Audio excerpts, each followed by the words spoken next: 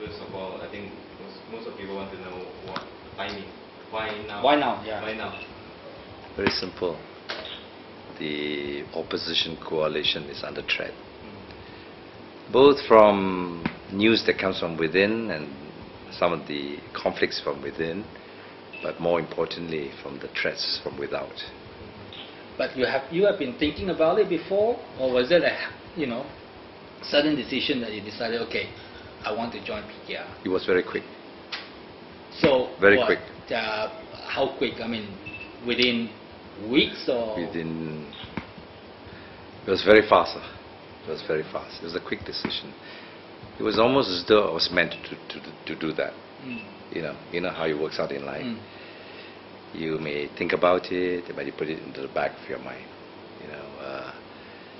But I've been laboring in my heart as to what I should do for the nation for some time, because I love this country. I've been in politics since May 13th, 1969, up to now.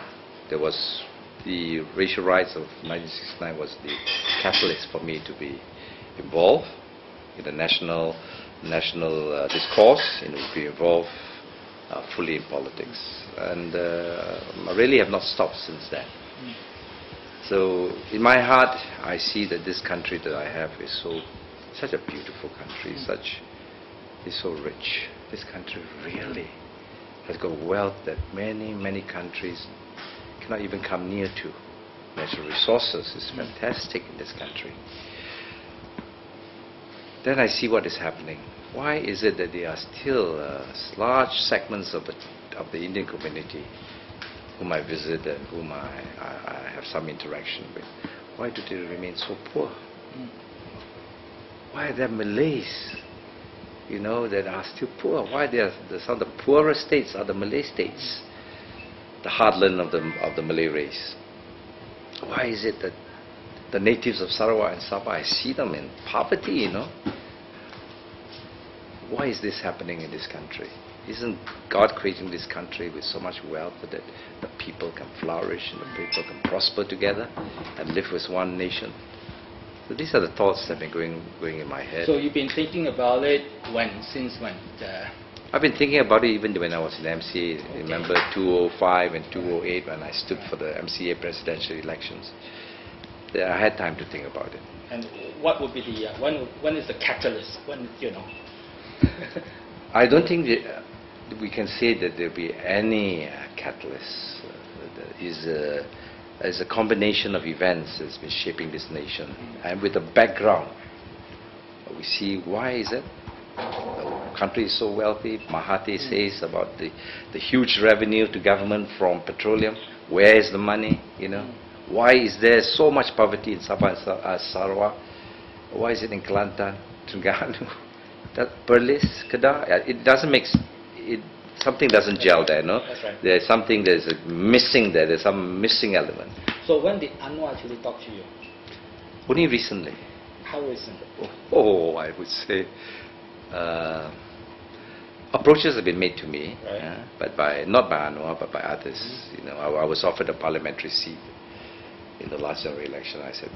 So that was even before the general election? Yes, of course. Right. Even before the general election. Even after the 2004.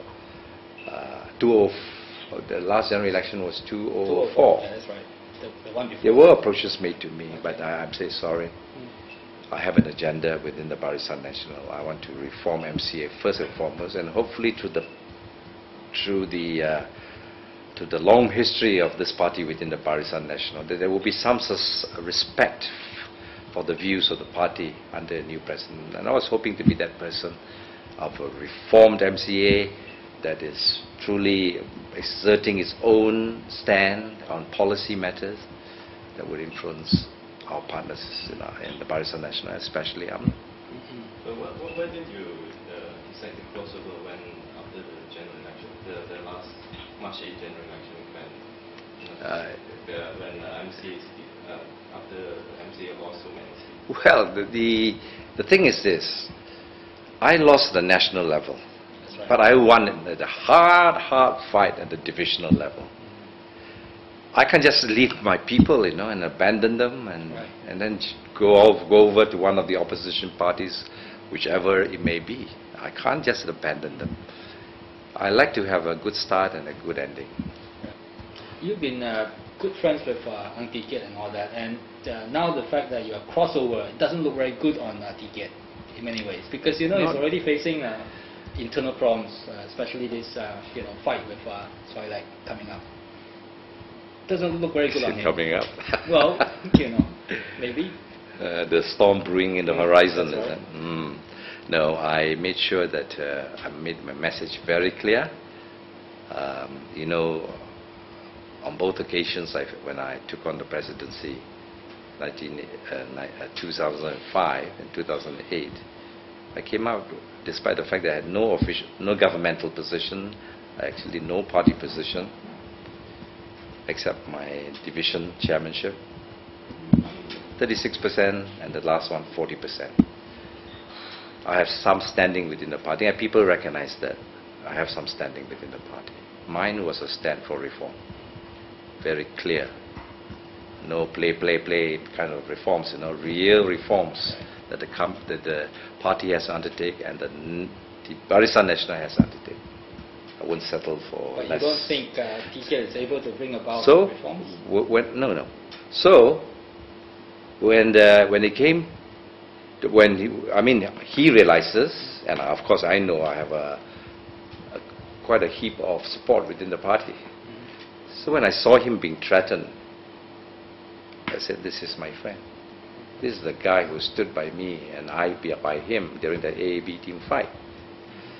So I said, I must do something to show that I support him. I invited him to my division. That's right.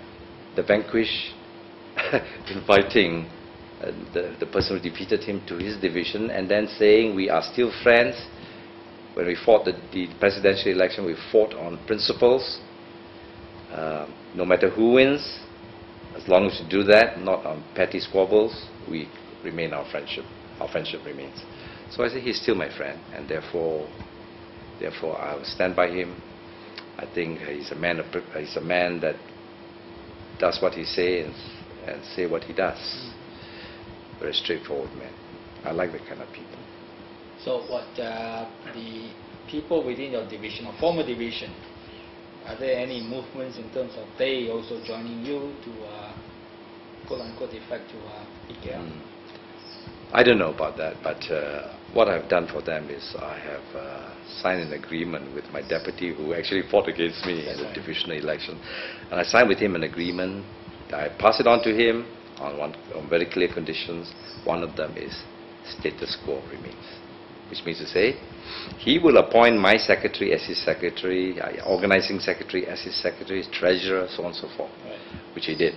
So it was a very amicable separation from the division. My people were taken care of, and my opponent's people were happy that now their leader is number one in the division. But people will say that you are unable to bring your own people across. That doesn't really matter. Does it matter? No, I mean, for some people it does matter. For political observers. Only time will tell, isn't it? Who will follow me? I do have calls from various parts of the country, and they say, yes, we want to come with you. But I say, at your time, I'm not going to pressure you to do it tomorrow. Tonight they are, but that's not my doing. It was an earlier thing. I think maybe, I don't know who was involved in bringing them over. There's a big group, several hundred of MCA members in Sungai Besar in Selangor that is coming over to Keadilan. And I'm going together with Anwar to that function. But you see what is happening in this country, all the events of the past. More and more people are saying, hey, the two-party system is under threat. Count me in. One way or another, count me in.